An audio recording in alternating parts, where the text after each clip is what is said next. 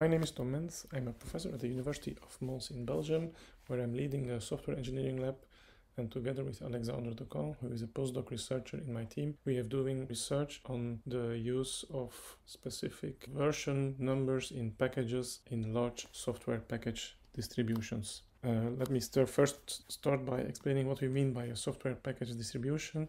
Essentially, it's a large collection of tens of thousands, often even hundreds of thousands of interdependent packages. Each of these packages has multiple releases, and these releases are linked to each other by means of explicit runtime dependencies that are constrained by so-called versioning constraints on their dependencies.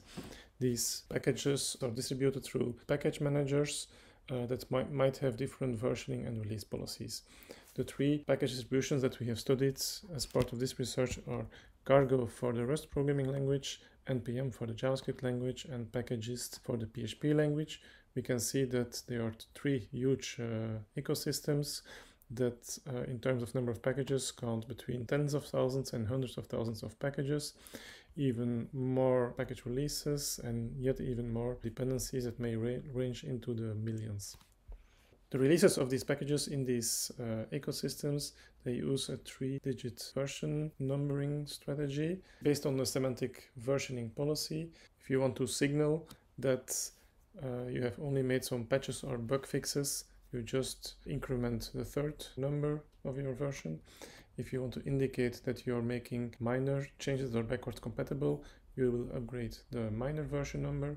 And if you want to indicate that your changes might be backward incompatible and might lead to breaking changes, you will upgrade the major version number. Packages that depend on such package releases may specify whether and how they want to remain up to date. Either you can specify a dependency constraint that is strict. In that case, you will not allow to have automatic updates of your dependencies. If you use a tilde constraint, you will only allow patch updates. The caret constraint allows you to accept all minor updates. This means that you're unlikely to have breaking changes. And the most permissive strategy might be dangerous to use because it can lead to breaking changes. Now, the main question that we wanted to look at is to which extent the major version 0 is different from a version number that is higher than 0.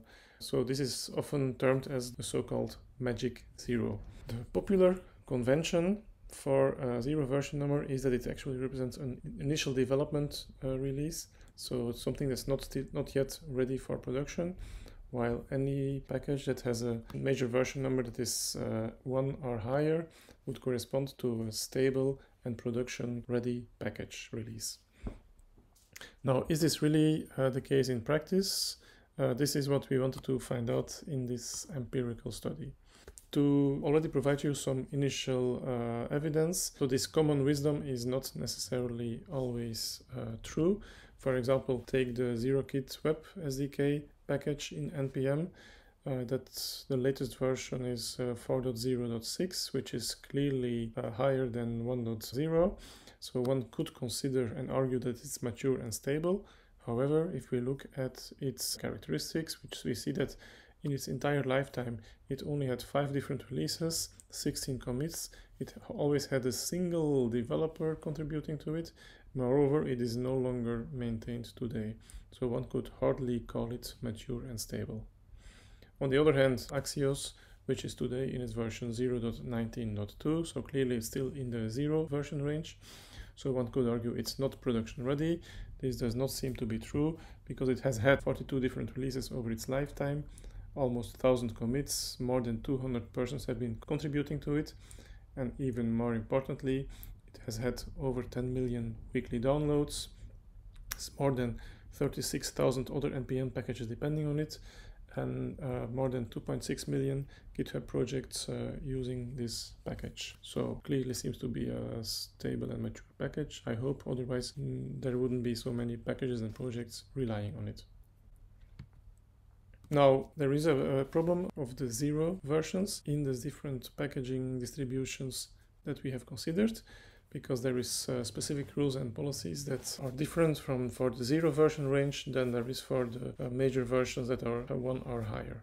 If we look at what the semantic versioning policy dictates, then it says that basically if you use a major version 0, it is supposed to be for initial development only, and any type of change to your package might lead to breaking changes, so it's really not considered stable. These three ecosystems that we studied, Cargo, NPM, and Packagist, seem to be more permissive than what semantic versioning dictates. What they do is simply a shift in the interpretation of semantic versioning.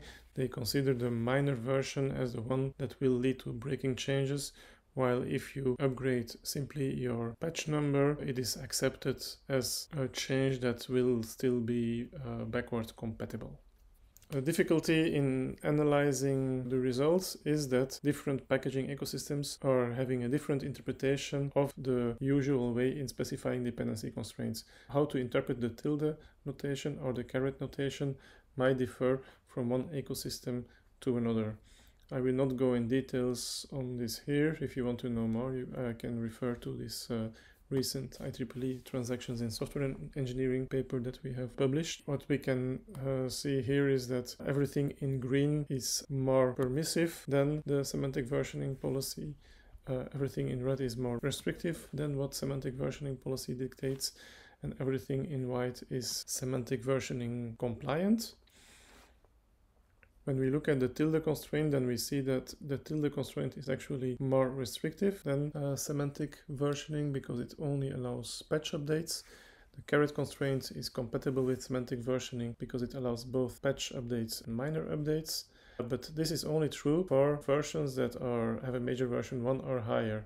Strangely enough, for the 0 major version, the interpretation of tilde and caret is actually identical for all three considered ecosystems. We do see that if your major version number is 0, the way in which tilde and caret should be interpreted is different from when your major version is 1 or higher. So this leads to quite a lot of confusion with developers. You can also find lots of complaints on the internet that whenever you're having packages that are using 0 version number, that they tend to get stuck in this 0 version space for quite a while, and that it's not really recommended to do so because it gives the feeling that these packages are not stable. So we set out to answer the following research questions. First of all, we wanted to find out if the use of package releases with a 0 major version number is prevalent in these three different package distributions that we studied. Then, for those that have a 0 major version release, we wanted to know how long does it take before the package actually reaches major version higher than or equal to 1.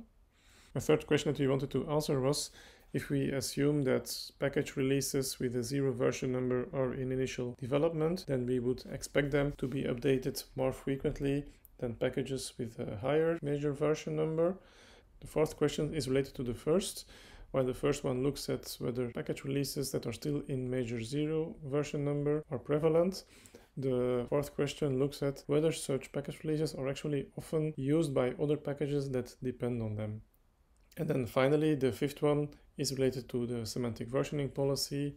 What are the types of dependency constraints towards package releases with a 0 version number? Are these dependency constraints semantic versioning compliant, or are they more permissive or more restrictive?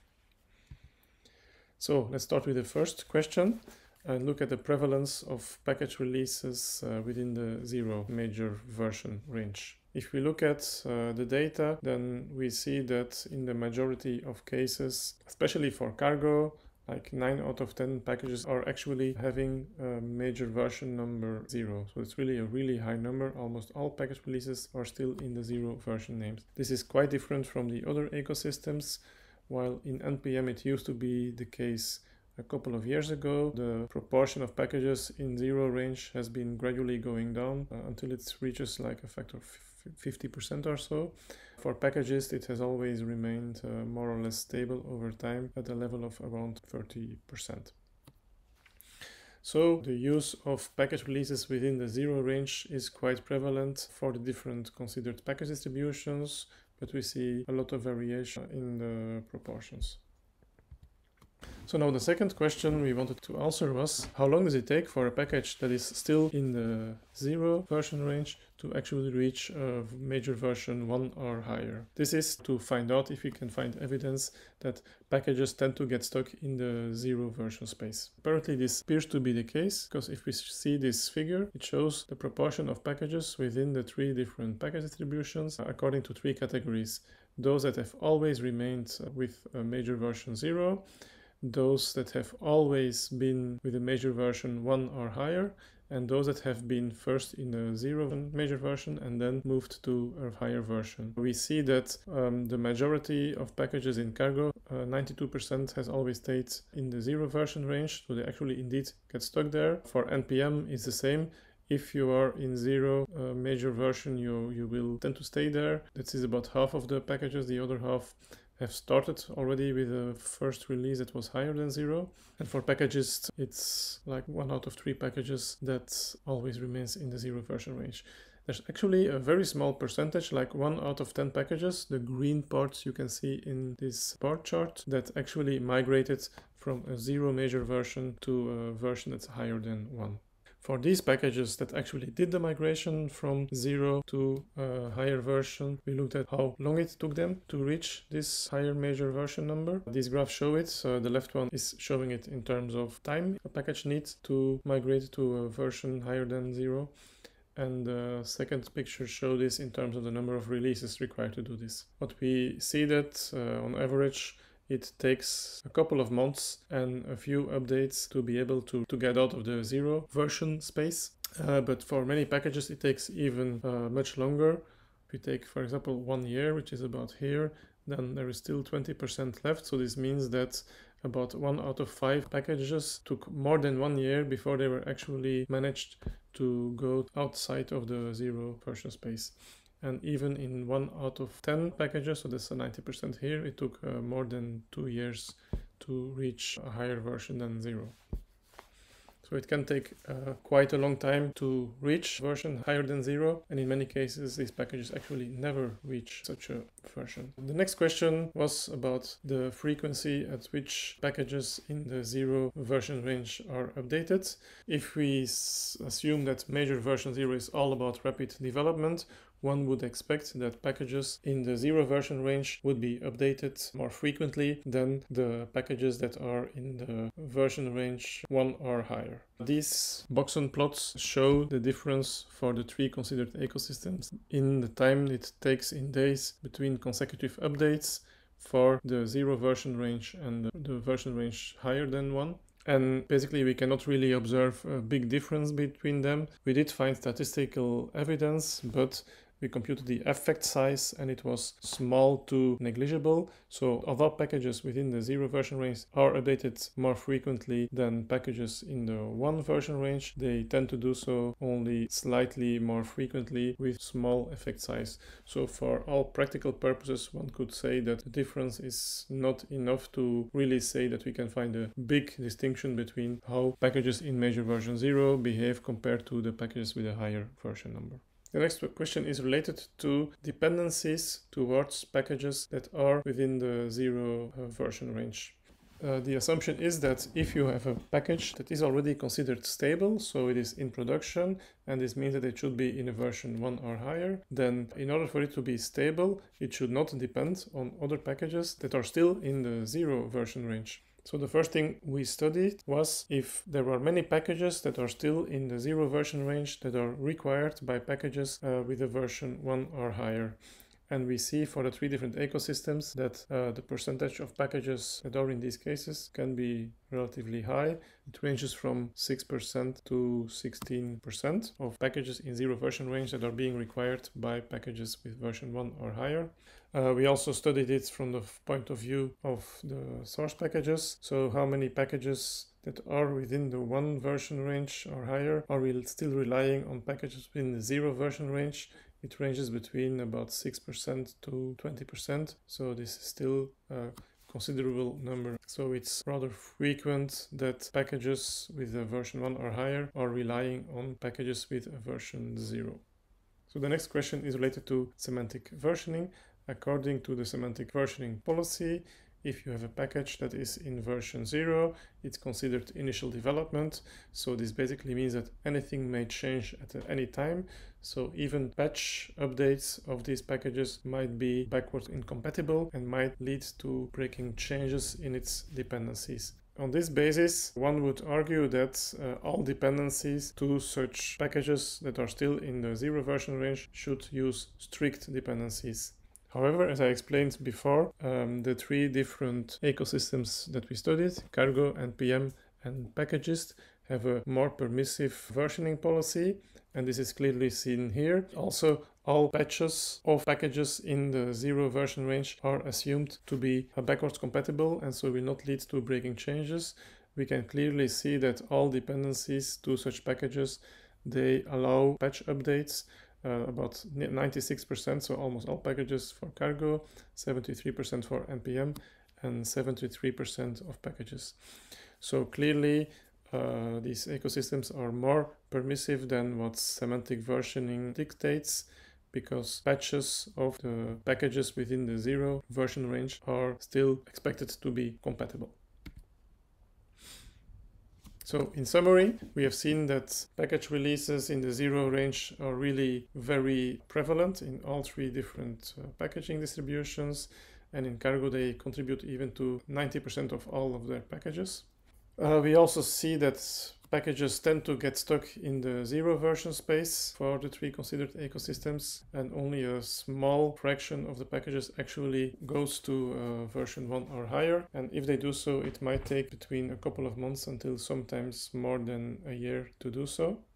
We didn't really find big difference between the speed at which packages are updated when comparing packages within the 0 version range and version 1 or higher. We also didn't find any practical difference between dependencies to packages within the 0 range and packages within the 1 range. And finally, when we looked at the semantic versioning policy, we found that package releases within the 0 range, they seem to adopt a policy that is more permissive than what semantic versioning is dictating. So, to conclude this presentation, I think we can clearly say that we found that the popular belief that packages within the 0 major version range are for initial development does not really appear to be true. In fact, we observed very little difference between how package releases within the 0 version range are behaving compared to packages with a major version 1 or higher. What we did find was that there is quite some confusion. First of all, because of the way in which dependency constraints are being used by package managers. So the caret and the tilde constraint have a different interpretation depending on whether they are used for packages within the 0 version range or the 1 version range. And secondly, that semantic versioning is actually too strict when it comes to packages within the 0 version range, because all of the three studied packaging distributions, they follow a more permissive policy for such packages. So to conclude, there is not really any fundamental reason to consider that package releases within the 0 version range should not fulfill the same contracts or promises as package releases within the 1 version range do.